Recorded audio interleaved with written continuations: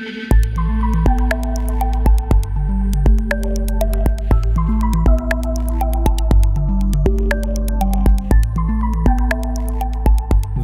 is the Onco'Zine Brief with Peter Hofland.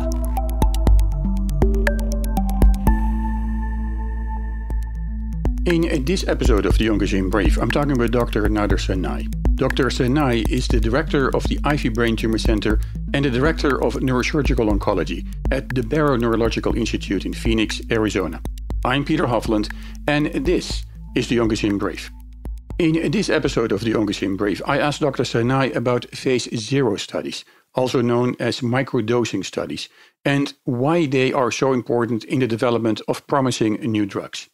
And I also asked Dr. Sanai about a potential non-invasive treatment option for glioblastoma and the data he presented during the annual meeting of the European Society for Medical Oncology and the data he will present at the meeting of the European Association for Neuro-Oncology later this week. The Onco'Zine Brief is developed in collaboration with our online journal Onco'Zine at Onco'Zine.com, where you can find additional information and the latest news about cancer, cancer diagnosis and treatment, and cancer prevention. For information on how to support the program, visit our website at Onco'Zine.com. And if you're living in the United States and want to receive our newsletter, text the word cancer to 66866, and we will make sure that you'll receive our newsletter, which includes an overview of the latest news in oncology and hematology.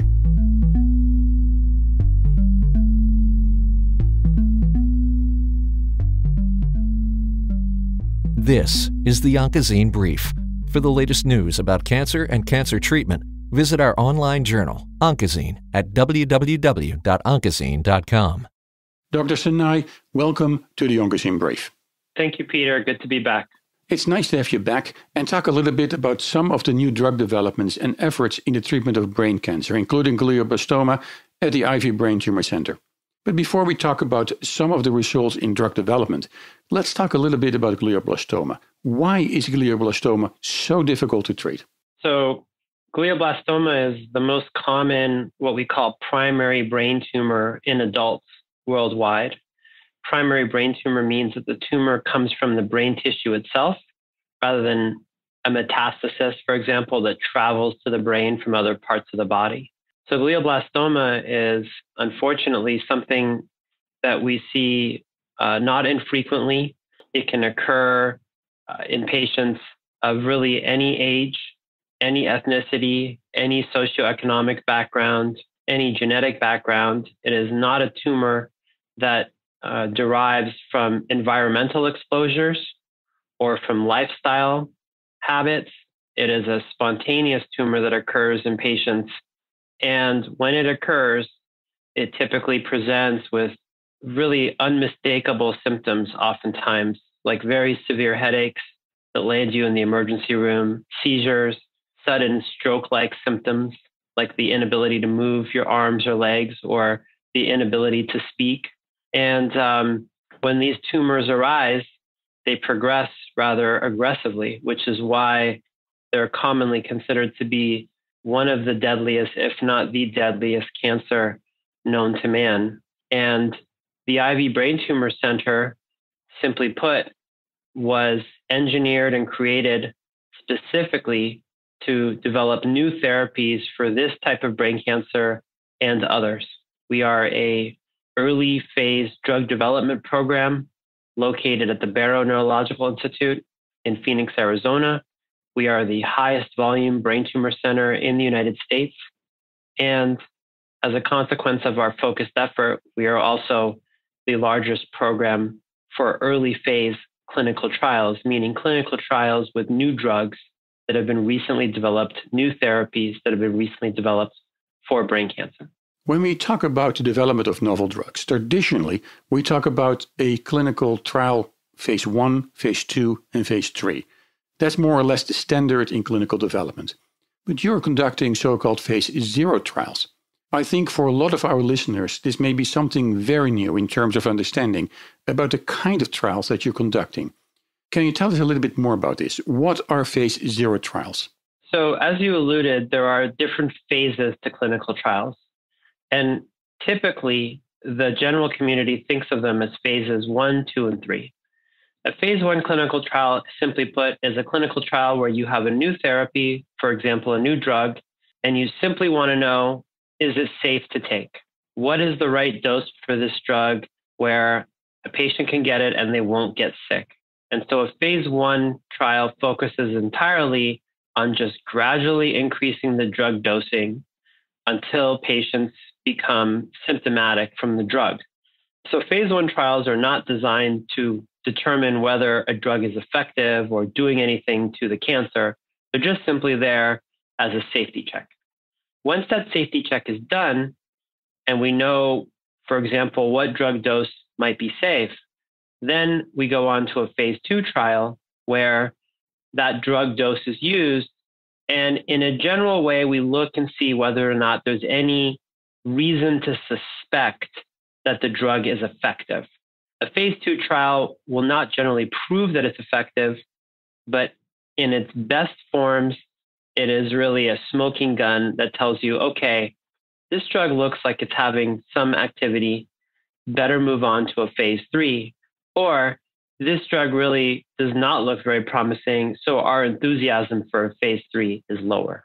And a phase 3 is where you really determine definitively if the drug is actually helping the patient. And we do that through a process called randomization, where when patients enter the trial, they are randomly assigned to either receive the drug or a placebo.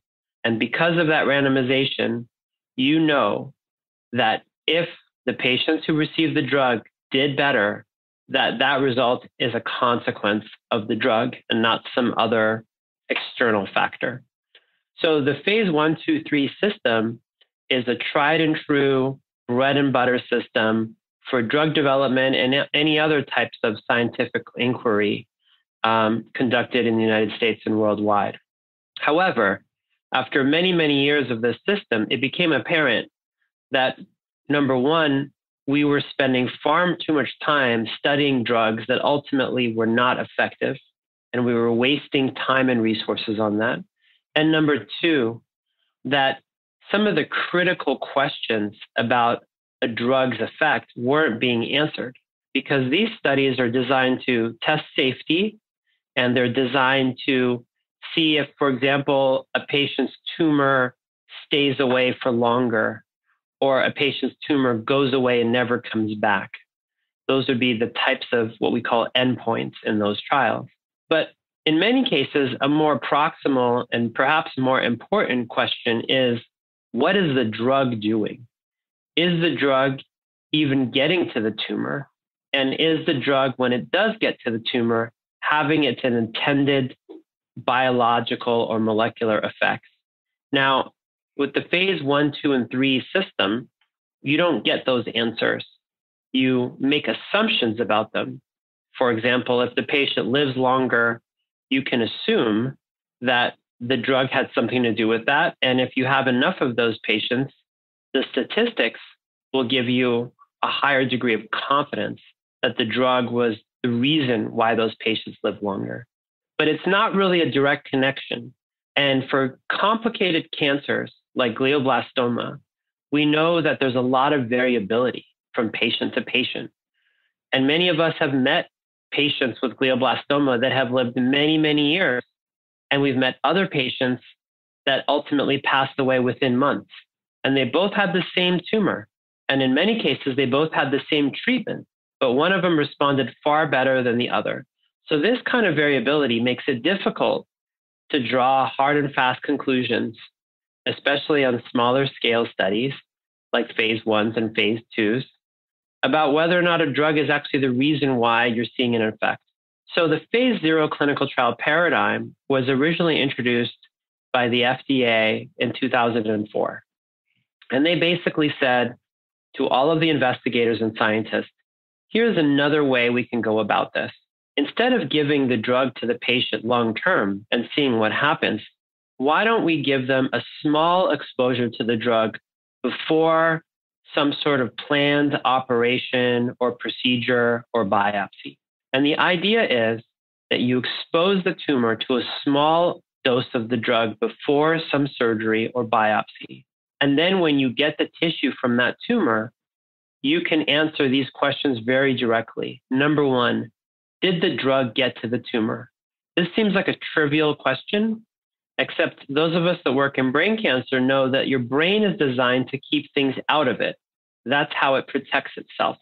And so therefore, 99% of the drugs that are developed by the pharmaceutical and biotech and biopharma industries, 99% of those drugs don't actually make it into the brain, and therefore they have no effect on any brain tumors there. So determining whether a drug got to the tumor in sufficient quantity is really the number one priority for any new drug. And then the second question that a phase 0 trial will answer, because you have tissue after the drug has been administered to the patient, is whether the drug has hit whatever targets it's supposed to hit. Because these days, the drugs that are developed by the industry, by our community of scientists, these are not typically what we call chemotherapies. A chemotherapy is sort of a toxic drug with a non-specific effect that's designed to really hurt any growing tissue and hopefully hurt a tumor more than it hurts the patient. But more and more today, we're relying on what are called targeted inhibitors and other more tailored therapies. And these therapies hit specific molecular targets in the tumor. They're like guided missiles. And so a phase 0 trial will tell you not only did the guided missile get there, but did it hit its target? And the reason that this phase 0 mechanism is so important and very complementary to the phase 1, 2, and 3 mechanisms is that it tells you very quickly whether you have a drug on your hands that has the potential to do something good, or whether it's really something that we shouldn't be looking at any further. Because if the drug is not getting there, or if it's not hitting its target, then at that point, the logical thing to do is to stop looking at that drug and to either improve it or just look elsewhere. So in a nutshell, that's the concept of the phase 0 clinical trial. Let's take a break. If you're just joining us, in this episode of the Onco'Zine Brief, I'm talking with Dr. Nader Sanai. Dr. Sanai is the director of the Ivy Brain Tumor Center and the director of neurosurgical oncology at the Barrow Neurological Institute in Phoenix, Arizona. I'm Peter Hofland, and this is the Onco'Zine Brief.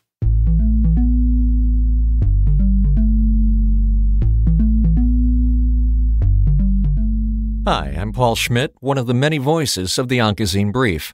Help us by making your message heard in our program and online in Onco'Zine at www.onco'zine.com. To request a media kit and learn more about advertising, sponsorship, and media partnership opportunities, download our media kit at www.onco'zine.com/mediakit.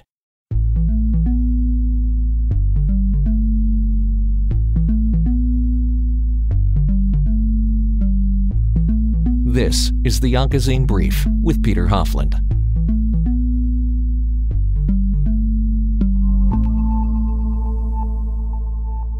And welcome back.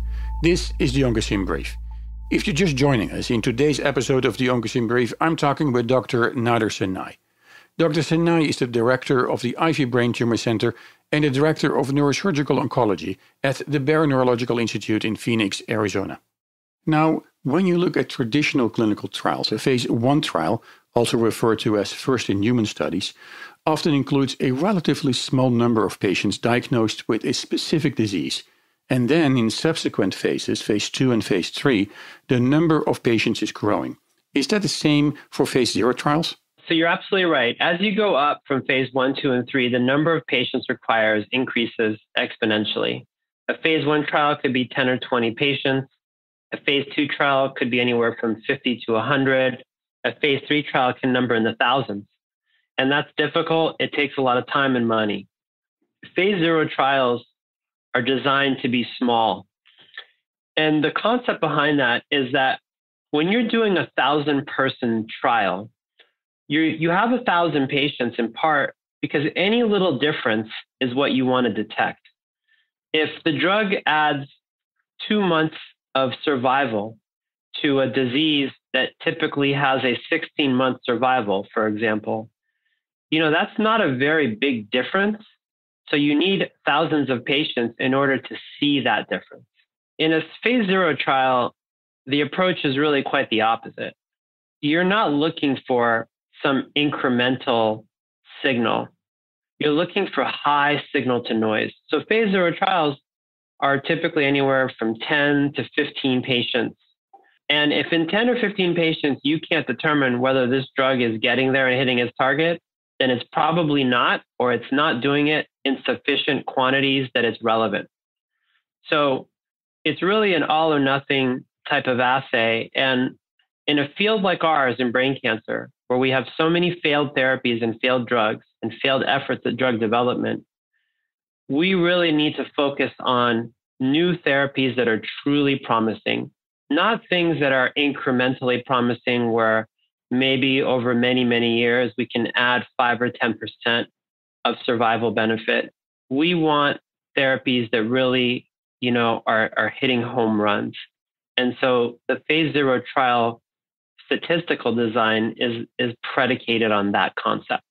Now, when we look again at the phase 0 trial, is it correct to understand that with the results of such a trial in hand, you can see if a drug may actually have an effect? However, whether the drug has the potential to cure a patient or not may be something that needs to be investigated in subsequent trials, right? But when you're conducting a phase 0 trial, is it possible then to skip a phase 1 trial? Because while they're not entirely overlapping, there is some similarities with the phase 1 trial. Yes, that's a great question, Peter. So you're absolutely right. A phase 0 trial doesn't lengthen the time for drug development, it shortens it. And it does it in a couple different ways. Number one, it will very quickly identify for you what drugs really just do not need to be studied any further. So you're not going to waste time on drugs that are not promising and not knowing that for many years. So it helps us conserve our resources and focus on the areas of true promise. Number two, you're right in that it does supplant some of the necessity for a phase 1 in certain circumstances. So think about what a phase 1 trial gives us. A phase 1 trial takes a drug and increases the dose incrementally until you reach a toxicity ceiling.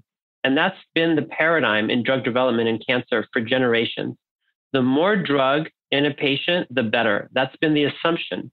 And so therefore, we need to just keep giving these patients more drug until they're sick enough that they can't handle it. And one level below that toxicity ceiling is where the drug needs to be dosed. Well, that assumption is predicated on a drug where its effect is proportional to its dose. And that is true for chemotherapies, but that is not true for today's modern therapies. Targeted therapies are predicated on hitting a target at the right place, at the right time, in the right amount. And oftentimes the right amount is not the maximum amount. It's oftentimes some intermediate amount. So a phase 0 trial can be adjusted so it has a dose escalation paradigm within it. This is what we call a phase 0/1. And what it does is you're titrating the drug dose to biological effect, what we call the optimal biological dose, which is oftentimes lower than what's called the maximum tolerated dose that the phase 1 trials arrive at. So in this approach, you're really titrating the drug to what you really want to see, which is what is the maximum target effect from this drug, not what you don't want to see, which is toxicity. And so our center's approach is very much what you just described. When we have new drugs that have not been through a phase 1, we'll combine it into a phase 0/1. It'll be a smaller scale study. Our patients will not hit a toxicity ceiling. And at the end of the study, we'll have an optimum dosing regimen for the drug that really means something biologically, rather than adhering to an age-old paradigm that probably has less relevance. Right. So you're looking for an initial effect, and if something works, rather than how far can you push a potential new drug in terms of toxicity? Exactly right. If you have a drug and it's intending to suppress pathway X, well, all you care about is how well it suppresses pathway X. If I give 100 milligrams of that drug and I get maximum suppression of pathway X, but I give 200 milligrams and I get less suppression, well, then why would I go to the higher dose? It's going to have more side effects and less biological effect. And the way these pathways work is that they're like finely tuned instruments. There's a resonance to them. When you inhibit them at the right level, they are inhibited. But if you push them over the edge, it triggers all sorts of other downstream pathways to activate, and it can actually neutralize your efforts. So more drug is not always better when it comes to the new generation of designer drugs. Now, just a question that really arises from what you just described about the traditional phase 1, phase 2, and phase 3 trials. You referred to a placebo. Now, most people believe that a placebo is something that has no therapeutic effect, a sugar pill or saline injection. But that's not the case in cancer research, right? In the treatment of cancer, including glioblastoma, a placebo refers to the control. And that does not deprive patients who participate in a clinical trial of effective medications. So, if an effective therapy exists, an experimental or investigational drug is compared with the best available treatment, often the standard of care, which makes sure that a patient receives the treatment and the investigators, the researchers, get the information on the safety and efficacy of new treatment options, right? That's right. There's different ways to compare drugs. And today, it's very difficult from an ethical standpoint to justify putting patients on a true placebo.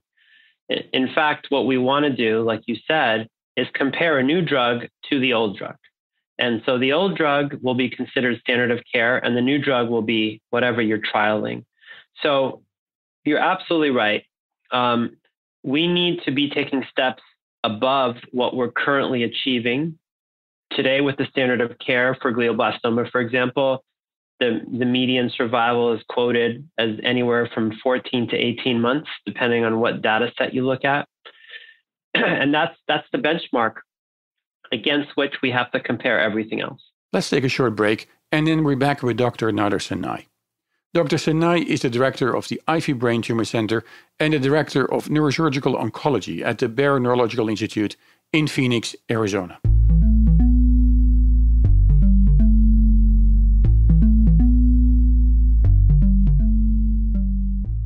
In the 1960s, a coalition of concerned citizens, scientists, and politicians joined forces to convince the federal government to focus its efforts on conquering cancer. In 1971, a single piece of legislation forever changed how we view cancer and cancer treatment. In that year, on December 23, 1971, the National Cancer Act was signed into law by President Richard Nixon. The National War on Cancer was declared, with some leaders naively arguing that the disease would be conquered by the nation's bicentennial, a mere 5 years in the future. The National Cancer Act cemented the nation's commitment to medical science, clinical trials, and advanced research, and over the next 5 decades, scientific discoveries demonstrated the great complexity of what had formerly been thought of as a single disease. With the advent of the genetic characterization of cancer, it is now recognized that there are almost an infinite number of cancers as defined by their many genetic mutations. The National Cancer Act established the infrastructure for the designation of centers of excellence by the National Cancer Institute, and these centers have evolved into models of multidisciplinary, collaborative cancer research, treatment, and prevention, contributing to a reduction in cancer mortality and increase in the quality of life and survival that has translated into more than 17 million cancer survivors in the United States since 2021. Join the Onco'Zine Brief this spring as we share the stories, the people, past and present, who have made progress possible and have shaped how cancer research, clinical trials, and treatment are being conducted today.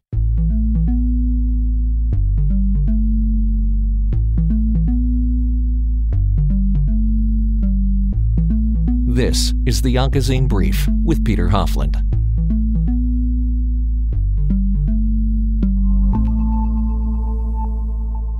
And welcome back. In today's episode of the Onco'Zine Brief, I'm talking with Dr. Nader Sanai. Dr. Sanai is the director of the Ivy Brain Tumor Center and the director of Neurosurgical Oncology at the Barrow Neurological Institute in Phoenix, Arizona. And in this episode of the Onco'Zine Brief, we talk about phase 0 studies as well as new options for the treatment of glioblastoma presented at the 2021 annual meeting of the European Society of Medical Oncology and later this week at the meeting of the European Association for Neuro-Oncology. I'm Peter Hofland, and this is the Onco'Zine Brief. Now let's talk a little bit about the trials that you're conducting and the new treatment options you're working on. One of the studies that you're conducting includes a non-invasive solo dynamic therapy, or SDT. And this week, during ESMO, the annual meeting of the European Society for Medical Oncology, you've presented some of the data about this treatment option. Can you tell me a little bit more about this therapy, what's involved, and the data you've presented? So sonodynamic therapy is an entirely new paradigm that we're very intrigued by. The basic premise of sonodynamic therapy is that you can take energy from non-invasive ultrasound that's administered to a tumor and use that energy to activate a molecule within the tumor. And when you activate it, it leads to the tumor cell's death. So to be specific in this case, what we are trialing at the Ivy Brain Tumor Center is a first-in-human phase 0/1 clinical trial on what's called 5-aminolevulinic acid, otherwise known as 5-ALA, sonodynamic therapy. And so the way that this therapy works in theory, and I say in theory because up until this trial, no one had actually done it to know if it actually happens. But the theory was that patients could be administered this drug. The commercial version of the drug in development is called Sonala 001, made by a company called Sonalisense, based in Berkeley, California. And this drug is basically a molecule called 5-aminolevulinic acid, which is a drug that we know is safe because it's been used in other contexts for different tumor patients as a way to visualize the tumor. And when the drug is administered to a patient, the tumor metabolizes the drug, but it doesn't completely metabolize it because the tumor itself has inherent metabolic abnormalities. So the normal degradation sequence of the drug gets interrupted, and you're left with one of the byproducts of that degradation called protoporphyrin IX. And protoporphyrin IX is an interesting molecule. By itself, it's totally inert and not toxic. If you're in the operating room and you have a tumor that has accumulated protoporphyrin IX, you can shine a blue fluorescent light on the tumor, and the protoporphyrin IX will reflect that blue light wavelength back in the red wavelength channel. So it enables you to see tumor cells and residual tumor in the operating room, and that's how it's used conventionally in the United States and in Europe. But the other features of the molecule that's less commonly known is that if you activate it with enough energy, that light energy activation will actually precipitate a redox reaction, the formation of what are called reactive oxygen species. And these molecules that generate from this, these singlet oxygens, have a cascade of effects, all of which are deleterious to the tumor and actually toxic to the tumor and will kill the tumor cell. So what sonodynamic therapy does is it capitalizes on this opportunity, but instead of using light wavelengths to activate the molecule, it uses ultrasound wavelengths. So simply put, patients with a glioblastoma come to us, and on a morning, they will have an IV infusion of this drug. And this drug will then be circulated into the patient's system without any negative effects, but it will lead to the accumulation of protoporphyrin IX in the patient's glioblastoma. And then several hours later, the patient has a frame placed on his or her head that is attached to their skull. This is done with local anesthetic, so it's painless. There's no general anesthesia for this procedure, and there's no surgery. And then the patient with this frame goes into a specialized MR-guided focused ultrasound unit, which is currently an experimental unit generated by a company in Tel Aviv, Israel, called Insightec, who's one of the world leaders in MR-guided ultrasound. And we're able to program this device to target the tumor specifically with ultrasound energy. This energy does not harm the patient by itself. It does not raise the temperature of the tissue. It does not harm the patient's skin or skull. It passes through it safely, like ultrasound energy is known to do. But when it converges on that tumor with the protoporphyrin 9, it activates the protoporphyrin 9, and the cascade of events leads to cell death. And what we have recently reported at the European Society of Medical Oncology, and will subsequently report at a number of other meetings upcoming, is our first in human experience with this device, which demonstrates that in fact, very specifically, and without any off-target effects, without any toxicity, this strategy works in glioblastoma tumors. And it does generate the reactive oxygen species in the targeted tissue after that patient has received Sonala 001. And it does generate targeted cell death in that targeted tissue as a consequence of those reactive oxygen species. And most importantly, the areas that we don't target, the areas that we leave as a control tissue in that patient's tumor as a comparator, all remain normal and unaffected. So what we have here potentially is a new modality for treating glioblastoma. Today, there are several existing modalities for treatment that are all part of the standard of care. We have surgery as one modality. We have medical therapy as a second modality. Today, that's the drug Temodar. And we have radiation as a third modality. And we have what are called tumor treating fields, which is the electromagnetic cap that some patients wear. That's the fourth modality. Sonodynamic therapy, we believe, is now going to become the fifth modality. And it's different from all these other modalities in that it appears to be exquisitely targeted and exquisitely safe.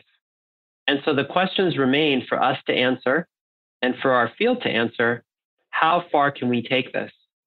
This is a device and strategy where conceivably you could administer it multiple times over the course of a patient's treatment without any of the potentially unwanted side effects that you sometimes see from radiotherapy, for example, without the risks of surgery, without the systemic side effects of chemotherapy. So we're very intrigued. We think that this is just the tip of the iceberg. And the hypothesis for how this therapy would work was tantalizing, but very, very difficult to demonstrate in the laboratory.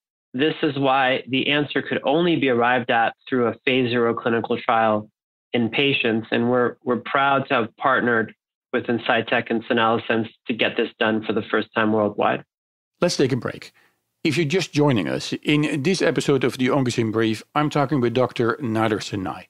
Dr. Sanai is the director of the Ivy Brain Tumor Center and the director of neurosurgical oncology at the Barrow Neurological Institute in Phoenix, Arizona. I'm Peter Hofland, and this is the Onco'Zine Brief.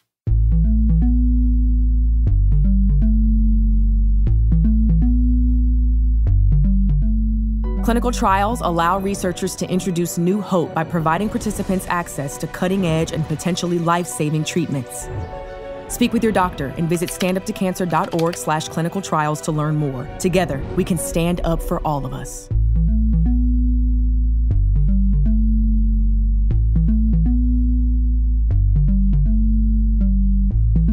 This is the Onco'Zine Brief with Peter Hofland.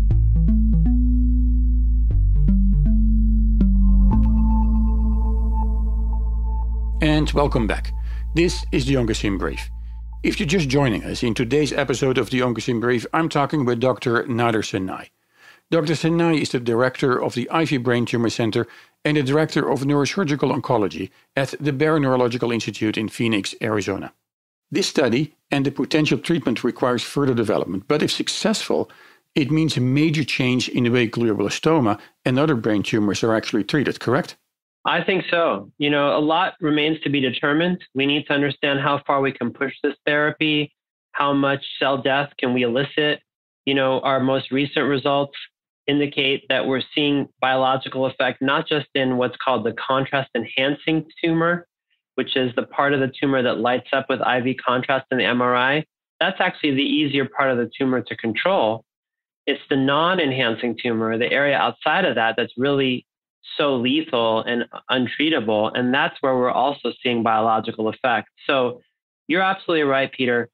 The question now is, how do you smartly deploy this? Because the non-toxicity of it, the non-invasive nature of it, really lends itself to a multiple treatment paradigm where you could envision patients coming in even weekly to get another round of treatment without really even requiring any anesthesia, and just constantly pushing against this tumor. The other part of it that's so, I think, promising is that, this is not a strategy that is predicated on a certain genetic predisposition of the tumor.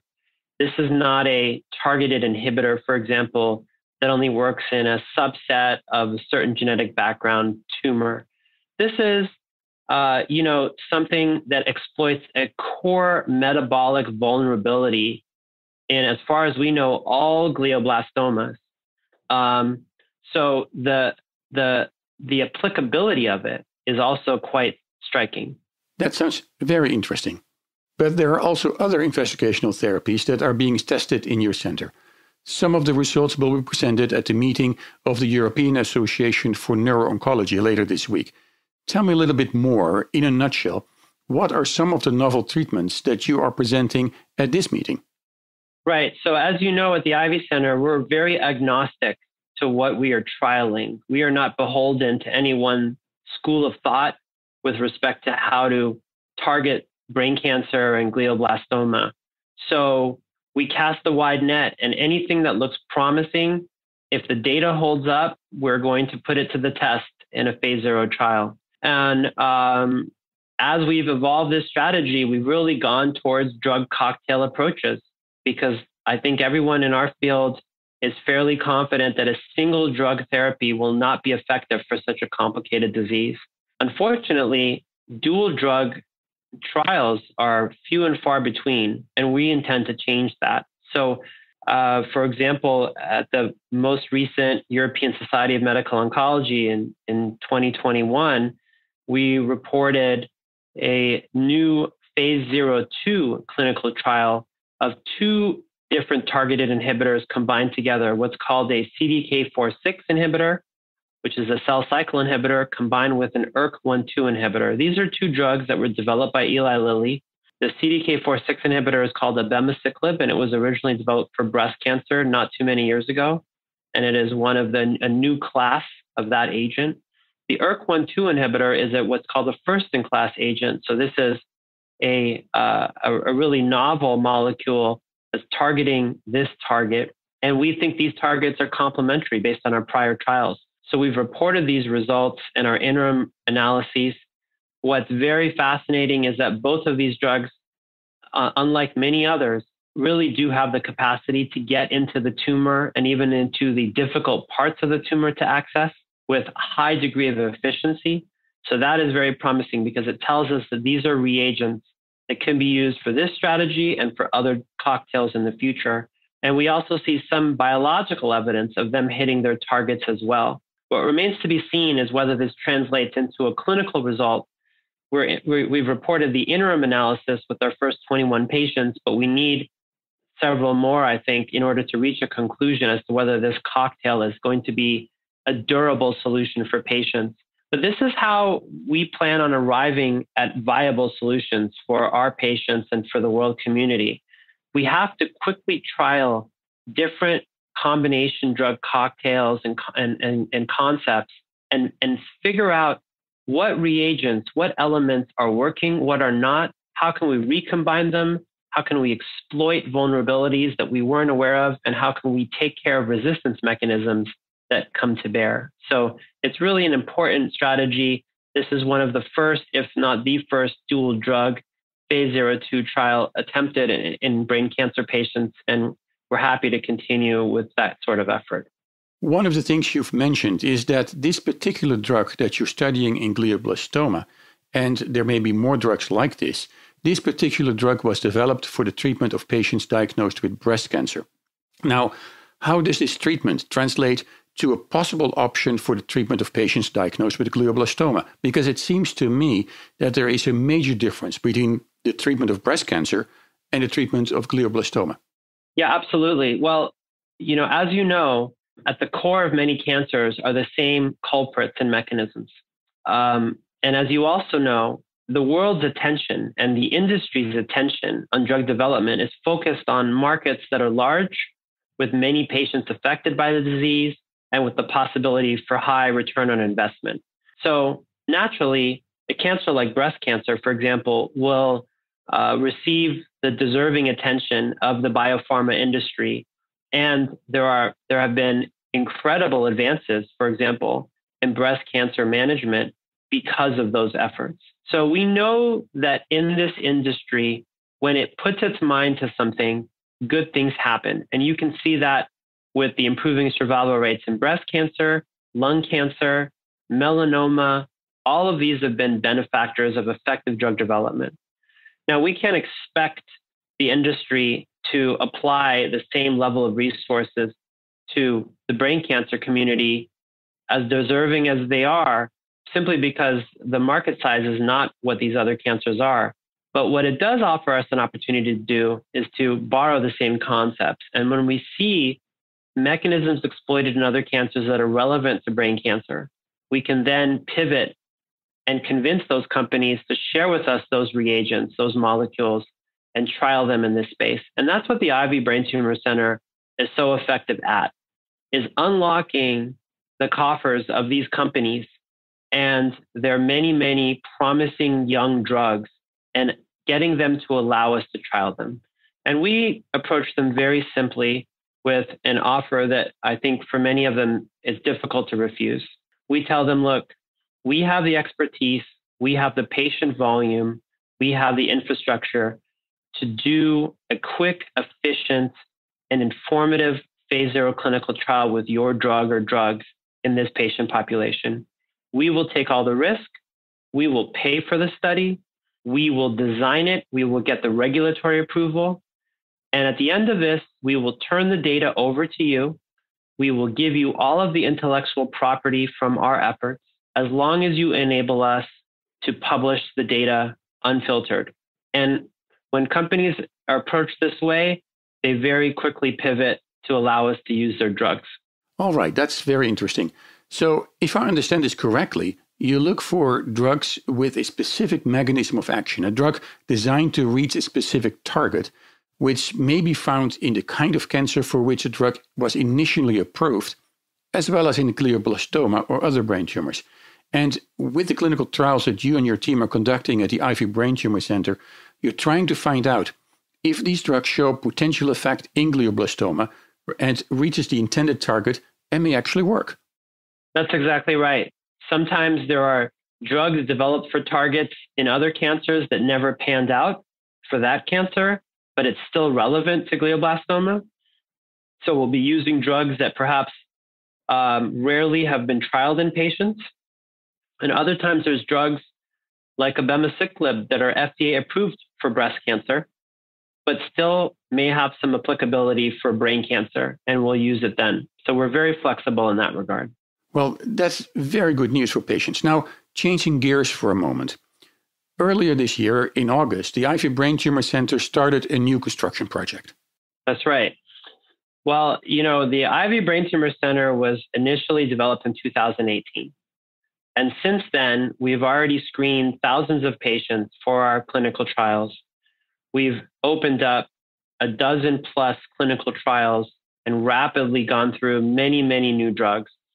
So it's become clear to us that this formula works. Our patients are driving the benefit from them. Our industry partners are as well. And we've learned an incredible amount in less than 3 years. So as a consequence, it's become very evident that we need to accelerate our efforts and scale up.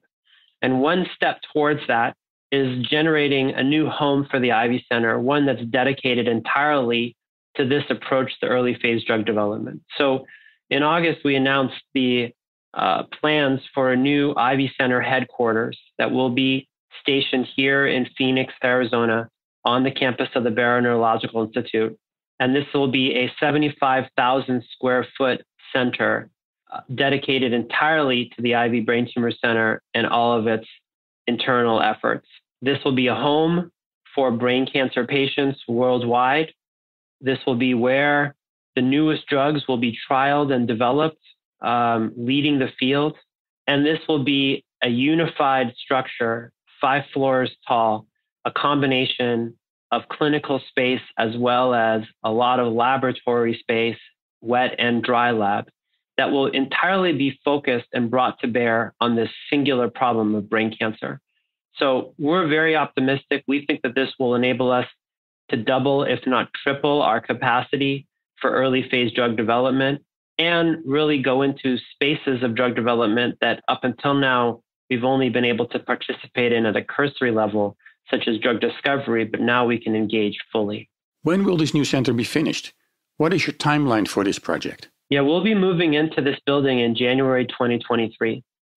So we've been very lucky to have incredible institutional partners in developing this building, including the Dignity Health campus and National Hospital Network, as well as the foundation of the Barrow Neurological Institute.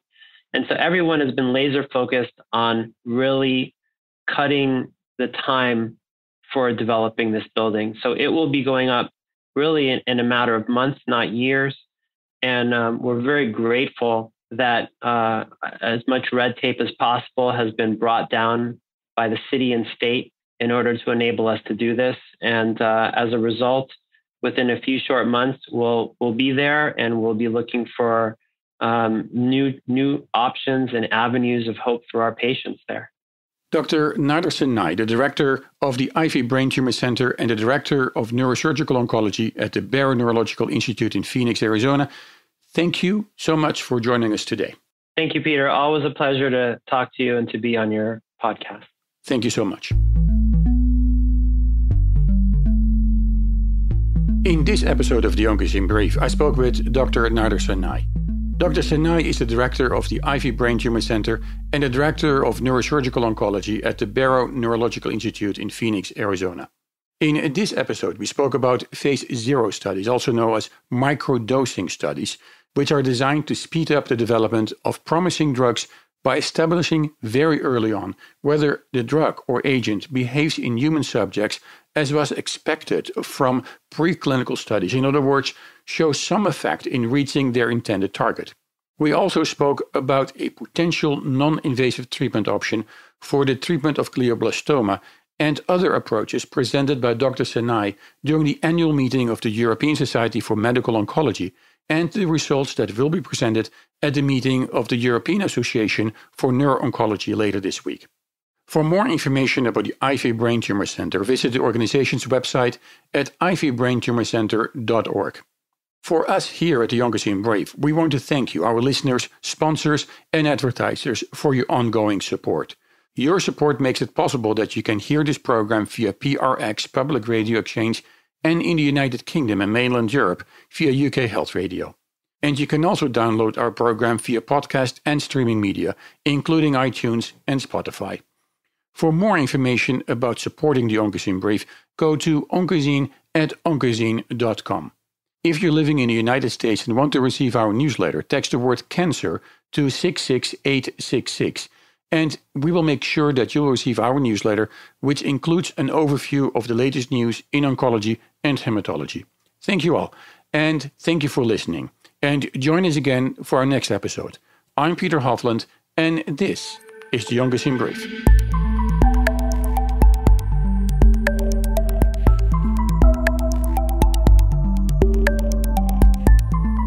The Onco'Zine Brief is a global medical educational service from the publishers of Onco'Zine and ADC Review, the journal of antibody-drug conjugates.